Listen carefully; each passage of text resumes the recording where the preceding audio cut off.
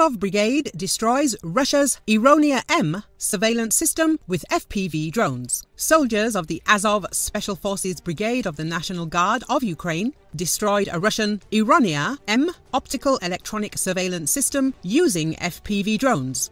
The Azov brigade reported this on its Telegram channel, posting footage of the enemy surveillance system being destroyed. The location of the invaders' expensive equipment was discovered by Azov intelligence. As a result of a successful attack with FPV drones, Azov soldiers destroyed the system and deprived the enemy of the opportunity to collect information on the movement, equipment and personnel of the defense forces of Ukraine, the brigade said. As reported last week, the security service of Ukraine's special forces destroyed Russia's Murom video surveillance system near Avdiivka, Donetsk region.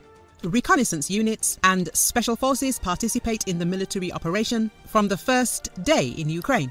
Optoelectronic complex Ironia was developed by the Russian industry in the first half of the last decade. The aim of the work was to create a new multi-channel surveillance and reconnaissance means of a new generation for wide use in the ground and airborne troops. Due to modern components, it was planned to obtain high performance as well as ensure effective use in current communication and control loops.